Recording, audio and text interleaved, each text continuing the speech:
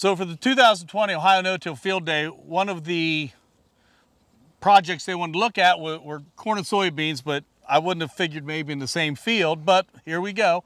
So joining me is Josh Yoder. So Josh, we're in 60-inch corn and 60-inch beans. Tell us kind of what you're looking at here. Well, our main goal for this plot is really, I mean, as you can imagine, just experimental to see, how can we change genetic expression for both corn and soybeans when you put them in such a radically different environment than what we typically have in our normal cropping system. A couple years ago, I saw a presentation by Fred Below that talked about how much smaller a root system a corn plant has when you go from 30-inch row corn to 20-inch row corn. Well, my question was, well, what happens if you go the exact opposite direction?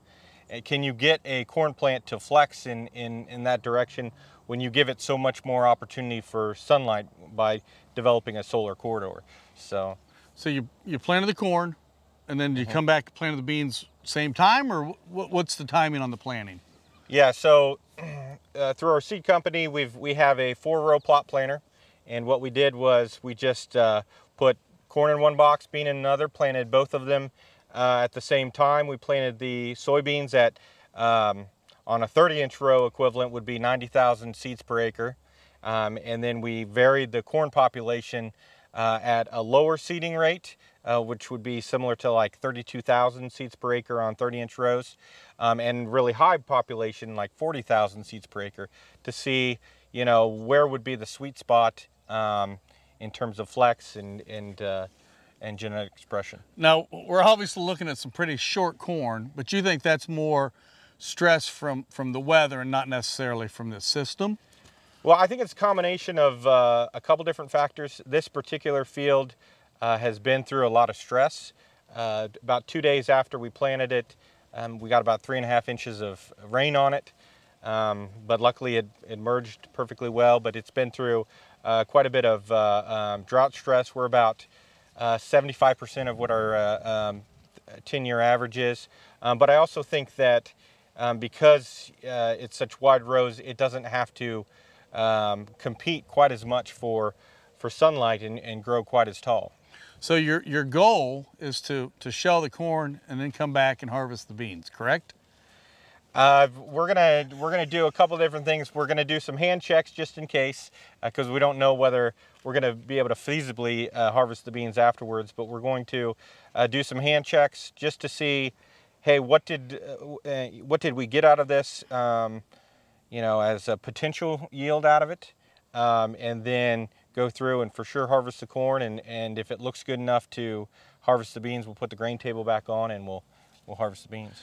So, did you cut your nitrogen, hoping the soybean nodulations would feed the corn plant, or what'd you do fertility-wise? So fertility-wise, we kept everything just like we would a normal 30-inch row corn crop. I'm actually surprised that the soybeans have nodulated, because they actually ended up getting some of that side dress nitrogen as well. But if you dig these plants up, we checked for nodulation a couple weeks ago, and they're nodulating perfectly well, which was kind of surprising.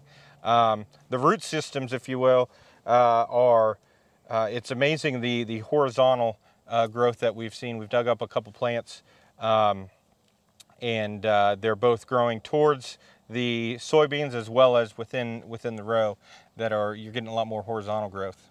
So have you done any hand yield checks on the corn yet?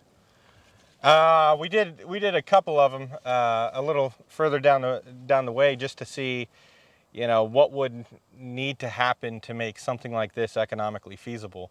And on a good year, it looks pretty good. I mean, just from there's some 200 bushel corn behind us. So I know, talking with Nathan Brown earlier, who runs some cattle, he's got a similar test on his farm that, but not beans in between 60-inch corn. He's going to graze cattle afterwards. So what you're saying is this could be very viable for someone that wants to graze some cattle, that you're not going to be giving up really any yield possibly. Yeah. What's really interesting about 60-inch row corn is the possibilities that it allows you, whether you're talking about grazing in between, whether it talks about establishing cover crops a little bit earlier that sometimes we struggle to a little bit later. There's a lot, it opens up a lot of different management tools that we wouldn't necessarily have in our current cropping system. What's your assessment of it today? Will you try more of it? Kind of what's your next step from here? I think over the next couple of years, you're going to see us experiment with a plot like this. We're going to experiment with different planting rates, different hybrids, probably different configurations. Does 60-inch row corn with beans every other one make sense, or does it make sense to do something similar to what Ohio State's doing, where you have, 8 rows of corn, 8 rows of beans that would be a little bit easier to harvest. So we're going to do some different configurations, because if you look at the economic potential to it, and also the flexibility that it gives you from a management perspective, if you could make it work, it's interesting enough to play with. Well, indeed, an interesting story here in Plain City with Josh Yoder. 60-inch corn, 60-inch beans. It'll be interesting to follow this up. OhioNo-TillCouncil.com. I'm sure we'll have the yield data once this gets taken off. So be sure to follow back up at OhioNo-TillCouncil.com. For the Ohio AgNet, I'm Bart Johnson.